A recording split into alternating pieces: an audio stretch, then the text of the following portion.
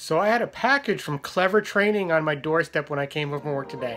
What could it be? Let's take a look.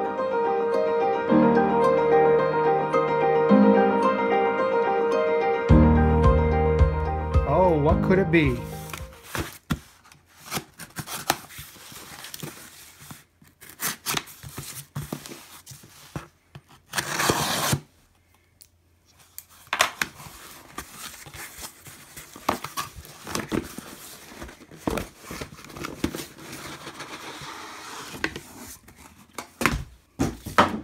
Ta-da!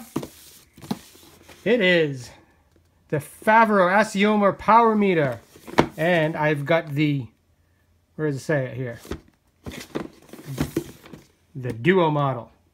Now first I want to say, I've trained with power for years, even though my last year or so probably doesn't look like it. First I started way back several years ago with a Kurt Kinetic rock and roll, and I was using Trainer Road with their virtual power. Then I got a kicker chain game changer. Used that with Trainer Road for a couple of seasons. Then Zwift came out and been Zwifting on it. But that's indoors. Outdoors, still didn't have anything. I was waiting for the right power meter price point to happen, and it's happened. But my biggest hesitation with these is I have to change cleats. I'm using Shimano SPD SLs right now, and these use the Keo lookalikes, I guess. So we'll have to do a little cleat changing on the shoes, but I think it'll be all right. I'll learn to live with it. I'll get over it. But let's unbox these and see what's in this box of goodness. So here's the box, and I think this just slides out somehow.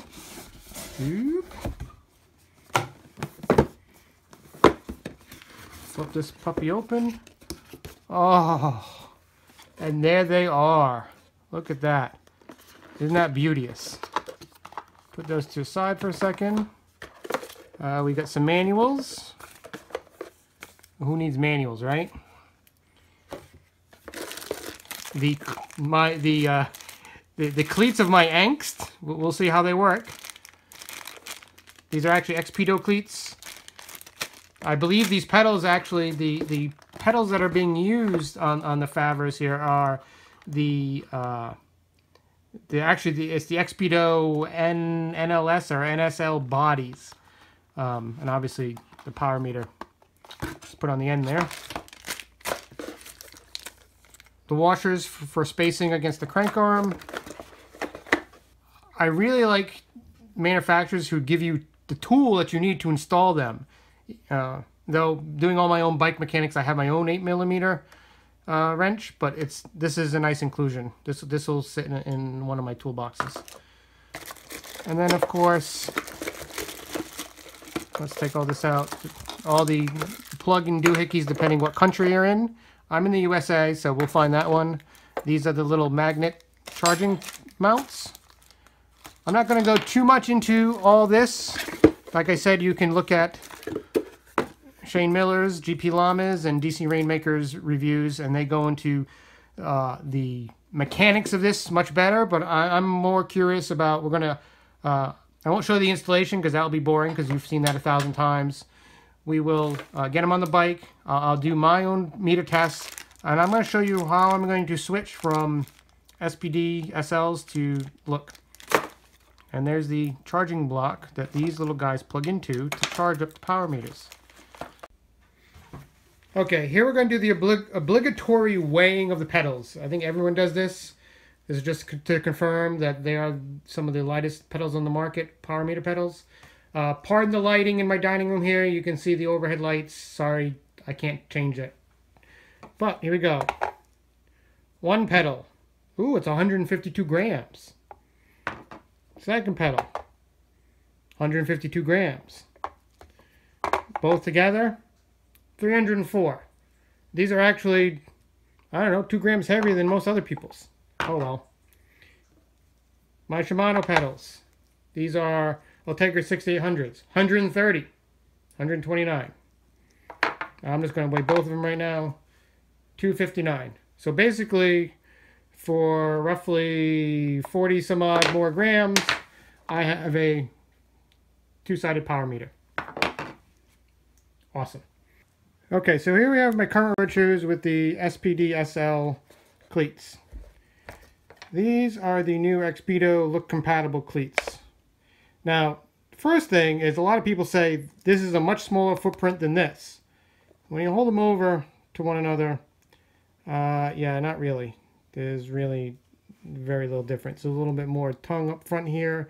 They're a little wider to walk on with these little rubber bumpers, but as far as pedal contact surface, yeah, you're kind of splitting hairs there. I don't think it's going to be a big deal. Now, the easiest way, going from one to the other, I think, to do this is I'm going to mark. I have the center marks. I don't know if you can see that on camera. These cleats have center marks.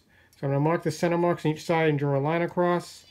I'm going to mark the center of the cleat back here and draw a line up and down.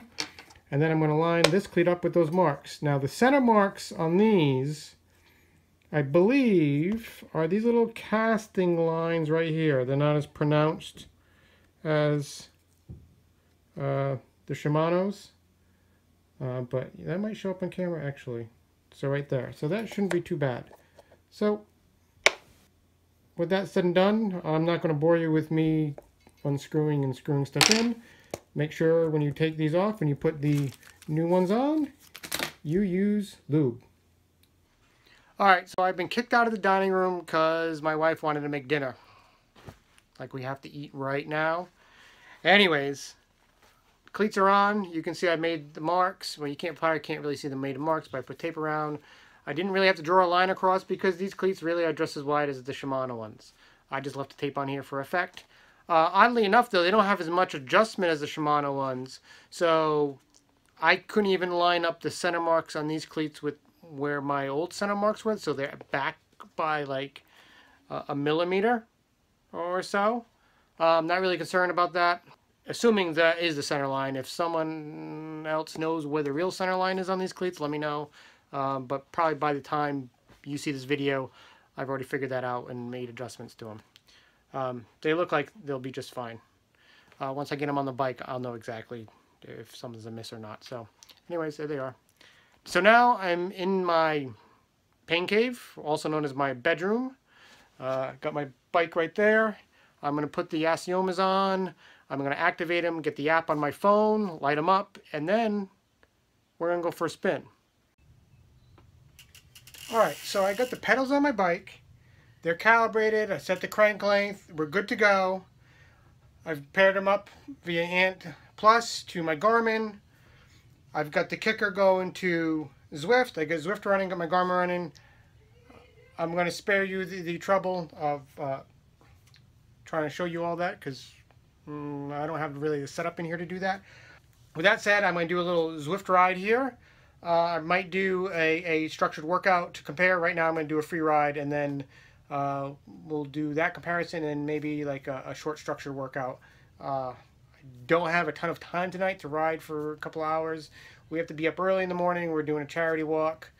Why can't it be a charity bike ride? I don't know. But anyways, I digress. So I'll be back in a few. Alright, so we're back here at day 2. So I analyzed the data from last night's ride. A couple interesting things is when I first started, I did about a half-hour ride and I broke it up in 10-minute chunks.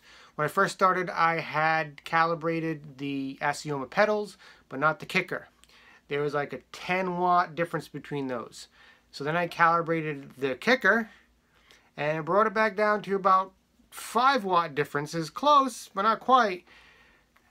And so I'm poking around trying to understand why, and I realized I didn't set the crank length on the Garmin head unit. I had set it in the Assioma app to my 170mm cranks, but I didn't set it in the head unit, which overrides what you set in the app. Once I set that back to 170 and recalibrated, there was a half a watt difference between the Assiomas and the kicker overall for average. So, you know, and they tracked perfectly with one another. They always tracked perfectly with one another. It's just that there was a wattage difference, and I finally figured that out. So, a couple things to remember there. Have it on here for about a week. Done a lot of indoor riding, a bunch of outdoor riding. Pardon me if I'm a little out of breath. I just finished climbing a 14% grade. I didn't even know it was there. Anyways, back to the pedals. They performed admirably well, except for last night. I forgot to charge it. One of them came partially charged. It was giving me a little battery. I want to see how long it would last. They say about 8 hours. Pretty much right on. Charged them up last night and they're both working perfect again. Oh, I've come to the end of the road here. Hold on.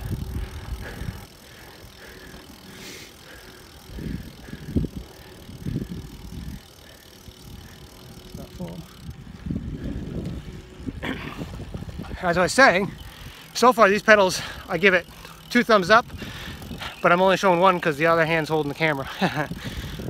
Don't worry, I'm on this little side road here, just tooling around after that climb.